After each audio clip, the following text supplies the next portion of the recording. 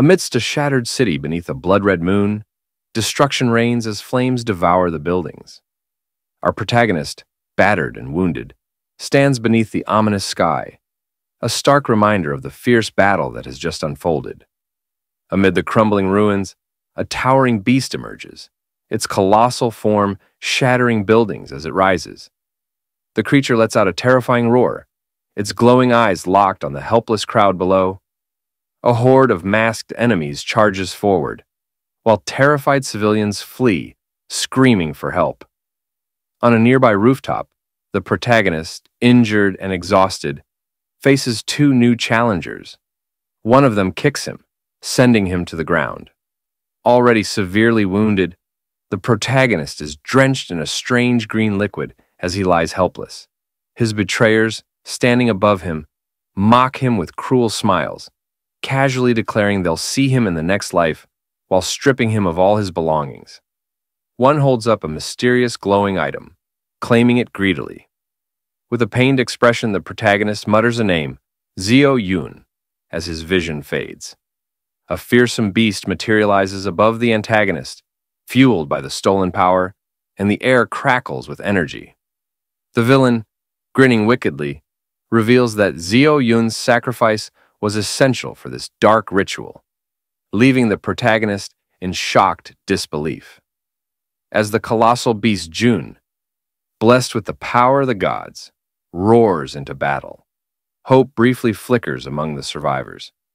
However, the villain unleashes devastating flames upon the protagonist, laughing maniacally as the fire threatens to consume everything in its path.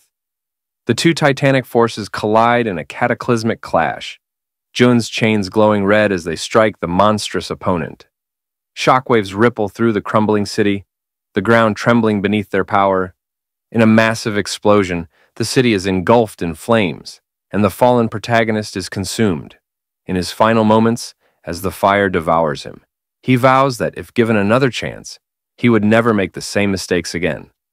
With fierce resolve, the protagonist's eyes blaze with fire as he refuses to let go, declaring a new beginning. Flames swirl around him, and his heart beats once more, signaling a powerful resurgence.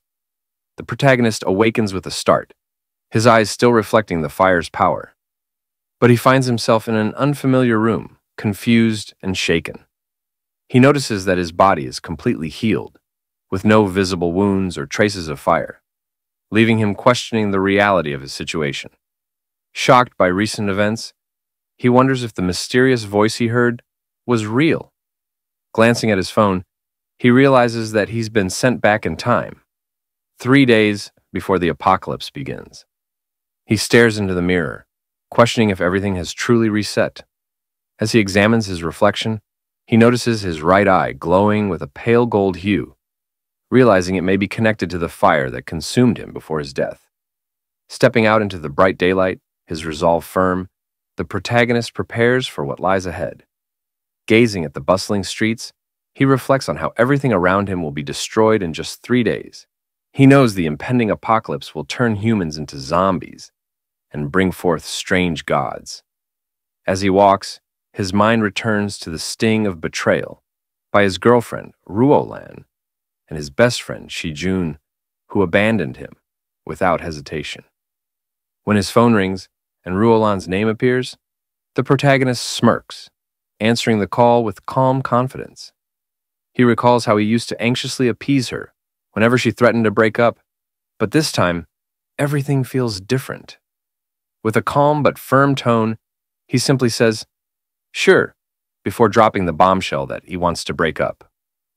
Smiling confidently, he tells Ruolan he's done serving her and bids her farewell without a second thought. With a newfound sense of peace, the protagonist slides his phone into his pocket and strides confidently through the busy streets. Determined, he reminds himself to handle the important business before anything else. At Ruolan's home, she angrily slams her phone down, furious that the protagonist hung up on her and blocked her number.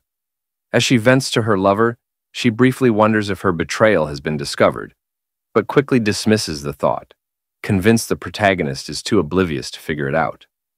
Her lover tries to calm her, mentioning that his father has asked him to collect some powerful family heirlooms, hinting that something big is on the horizon. As they discuss the heirlooms, Ruolan reveals that one of the family tokens is with Xiaoyan's sister, and she plans to manipulate Xiaoyan to retrieve it when the time is right. Her lover agrees with the plan, dismissing any further concerns as they relax together. Meanwhile, the family token, an ancient artifact, remains in their possession, radiating a mysterious energy. Yan wonders why her brother suddenly made the urgent trip to see her, noting the distance he traveled by taxi. As she looks into his eyes, she notices something strange, but Xia Yan reassures her, asking if she trusts him, while hiding the truth behind his glowing eye. Yun smiles brightly and tells her brother that she trusts him completely, reminding him of the strong bond they've always shared and how they've relied on each other for support. She believes everything he does is for her benefit. Xiaoyan instructs her to go to school, pack her belongings, and return home immediately. She agrees without hesitation. As Yun heads off, she casually mentions that she'll see her brother in 2 hours, expecting him not to ask why. Turning back with a bright smile, she reassures him once again, "Brother, I trust you." As Yun walks away, Xia Yan resolves to ensure her survival this time, vowing to protect her at all costs. Clenching the ancient family token in his hand, he braces for the challenges ahead, determined to change their fate. Examining the mysterious token, Xia Yan wonders if something about it has changed. His glowing eyes reflect the power within, and he senses a new potential stirring inside. Suddenly, Xia Yan is engulfed by a powerful surge of energy as the token in his hand ignites with flames. The token reveals its true nature, inscribed with the words, "The Six Great Hells," radiating immense power and leaving Xia Yan stunned. In an instant, Xia Yan is pulled into a vortex of energy, spiraling uncontrollably as he is transported to an unknown, ominous realm. Dark chains and towering structures fill the landscape, signaling the terrifying power of the sixth great hell he has now entered. As Xia Yan is hurled through the strange dimension, he realizes with shock that the realm is filled with terrifying monsters and demons. The towering structure before him, teeming with dark creatures, confirms Xia Yan's worst fears as he descends deeper into the abyss. As he confronts the terrifying monsters, their red eyes glow menacingly as they charge at him. Overwhelmed by the horrific sights, he can't help but feel fear, realizing just how real and dangerous this hellish dimension truly is. A fierce storm of purple lightning rages above, striking down the monstrous foes with immense power. The sky crackles with energy, and a figure stands before an ancient structure, bathed in the ominous glow of the storm and surrounded by chains of energy. Xia Yan is shocked to see that the powerful lightning is actually suppressing the monsters within the tower. Amid the chaos, a sinister figure emerges, taunting him with a chilling smile, mocking his fear as the storm continues to rage. Stunned, Xia Yan demands to know who she is. She reveals herself as Su Daji, the warden of Hell's prison, radiating an aura of immense power and authority. Thousands of years ago, she explains, the immortal emperor and the 12 immortals united to create the demon-suppressing tower. Now known as the Sixth Great Hell, the tower contains unimaginable power and chaos. For centuries, it has imprisoned countless ferocious beasts and sinful gods for their heinous crimes. Trapped within the Sixth Great Hell, these beings are tormented by soul-burning heavenly lightning, day and night, with no hope of escape from their suffering. Su Daji explains that the pardon token in the protagonist's hand is the only key that can unlock the prison doors. She offers to guide him inside, suggesting they check on the prisoners together, while she gives him a detailed report on the state of the prison. Xia Yan confidently agrees, gripping the token tightly as he prepares to enter. Together, he and Su Daji step into the glowing purple portal, ready to confront the horrors within. Upon entering the prison realm, Xiaoyan is immediately engulfed by beams of intense purple and blue energy. As the chaotic forces spiral around them, Su Daji warns him to be cautious, signaling the danger ahead. Tapping into his latent power, Xiaoyan's eye begins to glow with fiery energy. Sparks of golden and purple light swirl around him, and Su Daji watches in awe, impressed by the strength he's now displaying. Su Daji reveals that the flame in Xiaoyan's eye is the Netherfire Seed, the very force that allowed him to restart his life after death in the underworld. She explains that their bond, along with the Xie family's deep connection to the six great hells, helped her awaken his power when his despair ignited the fire seed at the moment of his death. Xiaoyan realizes that his rebirth has a purpose: to harness his newly awakened powers in the face of the coming apocalypse.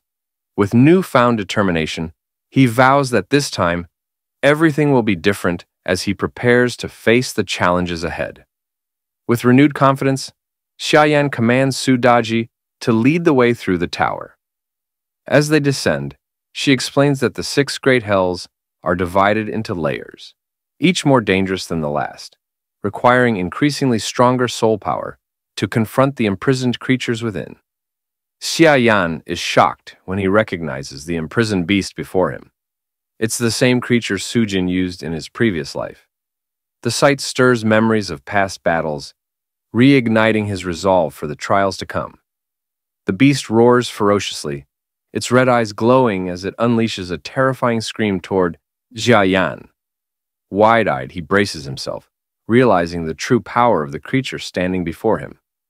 But then, to his surprise, the enormous bear-like creature humorously greets him, recognizing him as the new warden and showering him with compliments. Another figure teases the bear for groveling at the warden's feet, adding a light-hearted moment to the tense atmosphere. The bear humorously attempts to lick Xiaoyan, but is promptly told to get lost. Xiaoyan reflects on how even thousand-year-old demon kings behave like dogs after being imprisoned for long enough. Just then, a powerful creature questions the warden's authority, dismissing his power as reliant on a mere token and daring the lightning to strike again. As Xiaoyan moves forward, he fully realizes the magnitude of the prison, holding legendary creatures like Su Daji and the Black Bear Demon. He gazes at the ominous creature before him, recognizing its towering presence. A sudden realization strikes him. Could this beast be someone he once knew, or a legendary figure from the past? As Xiaoyan approaches, he immediately recognizes Lei Genzi with a single glance. Su Daji, impressed by Xiaoyan's sharp instincts and his ability to effortlessly identify such a powerful entity, praises him.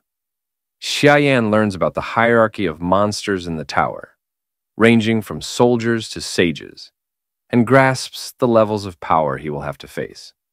Staring up at the ominous structure of the tower, he acknowledges the formidable challenges that lie ahead, understanding that he must grow stronger to overcome the obstacles within. Xiaoyan contemplates the immense power of the general-level beasts on the lower floors, which leaves him wondering about the terror that must be imprisoned on the higher levels. With determination, he vows to conquer them all and become the strongest force in the coming apocalypse. Su Daji then informs Xiaoyan that, with his current soul power, this is the farthest he can go within the prison for now. As he exits, resolved to prepare for the apocalypse, he knows he must gather more soul power and abilities. His true hunt will begin in 3 days, when the gods descend upon the world. And that's the end of the video. See you in the next chapter.